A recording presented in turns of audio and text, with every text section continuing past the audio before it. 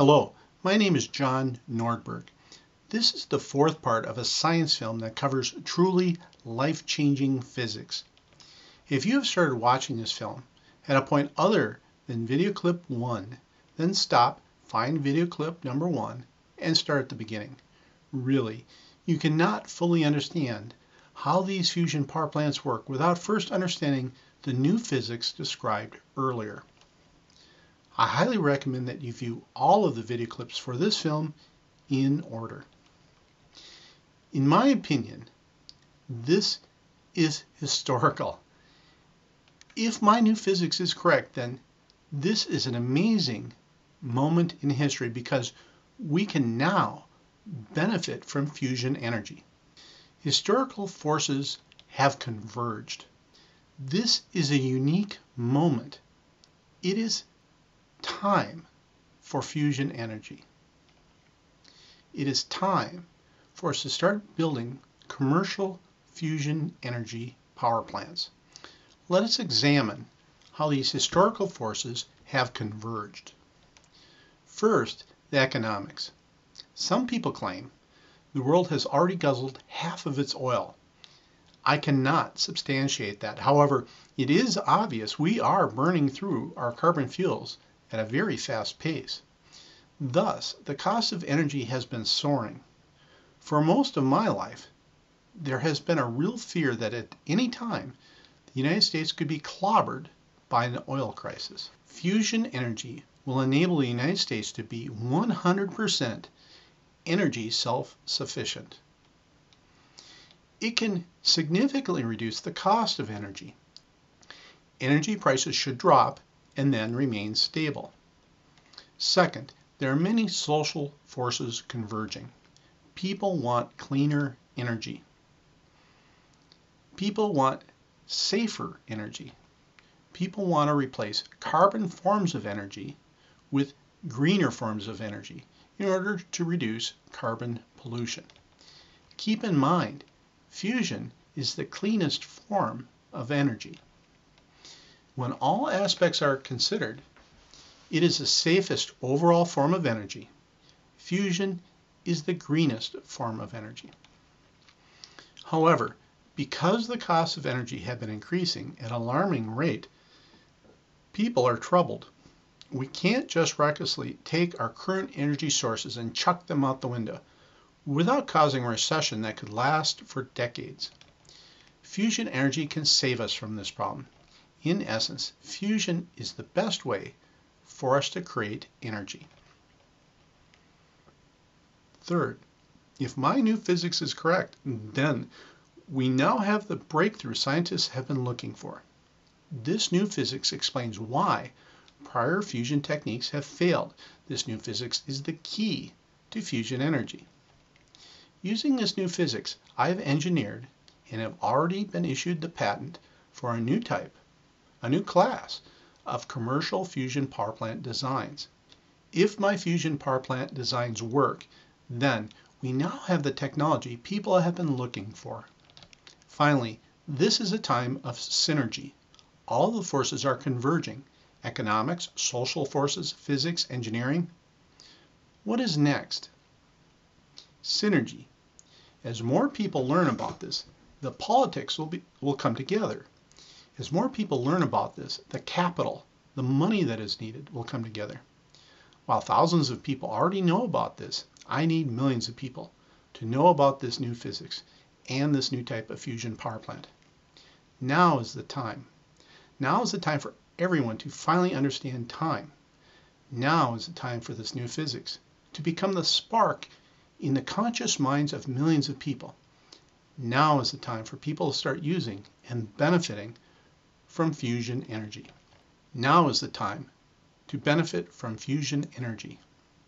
A report by a group of prominent scientists stated that there is no silver bullet for solving our energy problems. They are wrong. There is a silver bullet. It is fusion energy. Fusion is the energy silver bullet. Fusion energy is our best source of energy. Now let me start explaining the details. The fusion power plant designs I have engineered to take advantage of the new physics that I've been describing. My designs both contain the hot fusion plasma and extract energy from the hot plasma by using spherical electromagnetic fields.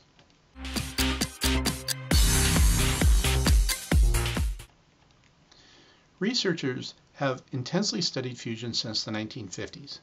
I've been following this research for 35 years. I believe I know the reason why the fusion researchers have had so many problems. Unfortunately, researchers have always designed their machines to just obey the right-hand rule. Most fusion research now centers on tokamaks. This graphic is a cutaway of a tokamak. A tokamak is like a large donut. Tokamaks are engineered using the right-hand rule. The right-hand rule is used in tokamaks to keep the hot plasma confined in the center of the torus.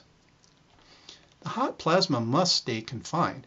If the hot plasma touches the cool walls of the core, then the plasma will not remain hot enough for the fusion reactions to take place. This not only applies to tokamaks, this also applies to my designs. In a way, this is great. Think of this as a great fusion energy feature. This feature contributes to making fusion energy very safe. If anything goes wrong in a fusion power plant, for example, if the containment field is breached, then the hot plasma touches the cool inner wall of the core, and then the fusion process immediately stops all on its own. In a tokamak, the hot confined plasma flows around the torus, kind of like a current in a wire. It is red in this graphic. It flows around and around. There are a number of ways to heat the plasma. When the plasma gets hot enough, fusion reactions take place. Then, unfortunately, instabilities form and the magnetic confinement breaks down. Let me show you why. To simplify this, think of plasma as acting like current flowing in a wire. A magnetic field wraps around the plasma according to the right-hand rule. When the fusion reactions happen, essentially a miniature explosion takes place.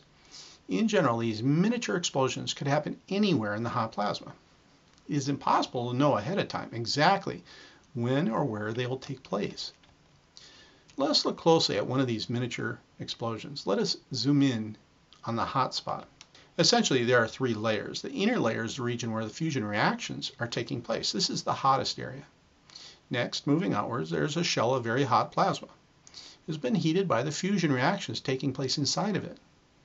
Next, going further outwards, is the regular plasma.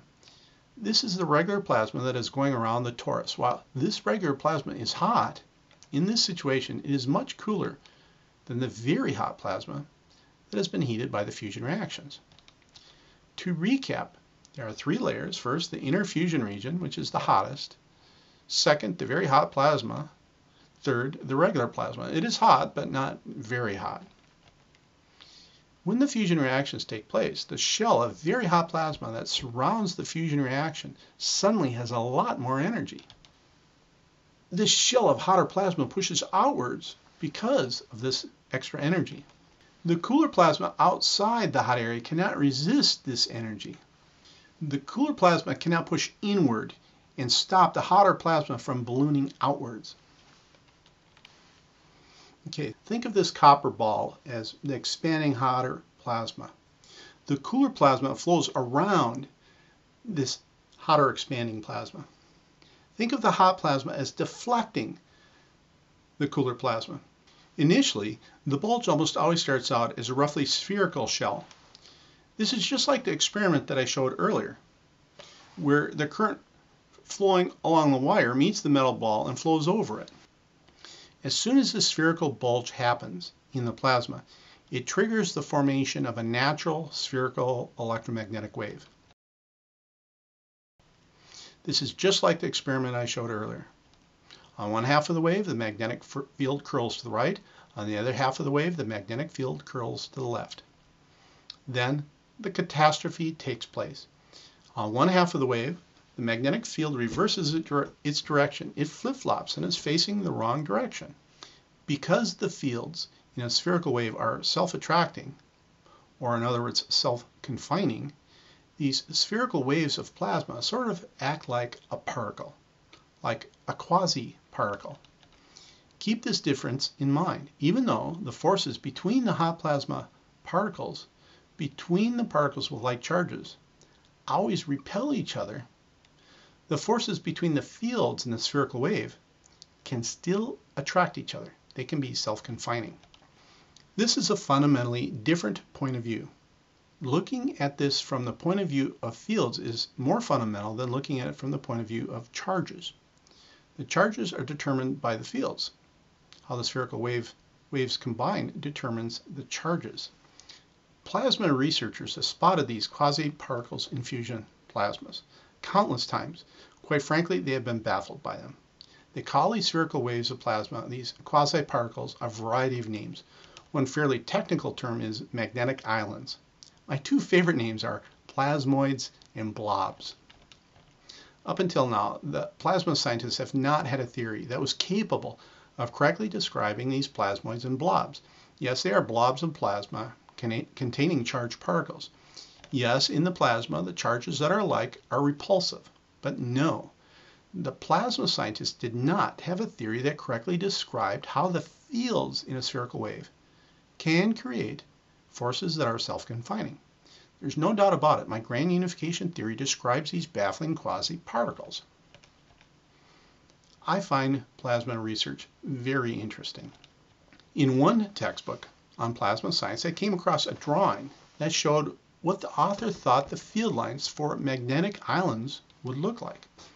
I found that drawing intriguing. It was very close to describing the fields in spherical waves. It almost showed the field lines exactly like they occur in a spherical wave. In another case online, I came across a plasma research facility at a university. They have constructed a large plasma device. For me, this is an extremely interesting piece of equipment. Part of me is jealous. I want one. This device has a long, thick tube. The tube is surrounded by rings of electromagnetic coils. These magnets keep the hot plasma tightly confined in the middle of the tube. On one end of the device, they have a dipole antenna sticking out. This antenna makes waves that flow down the tube through the hot plasma. In essence, they're trying to create these plasmoids and blobs on purpose. It is too bad that experiment used a dipole antenna rather than a spherical antenna. That is what I would do. Oh well. If they did, they would essentially have a pulsar in their device. Anyhow, they have created 3D graphics that show the electric and magnetic field lines of the waves they are creating. Their waves are not truly spherical because their dipole antenna is not spherical. Therefore, they have not been able to correctly describe the field lines for spherical waves. However, the waves they are getting are very close. They have almost exactly described the field lines for spherical waves. Let me get back on track. Tokamaks will never work.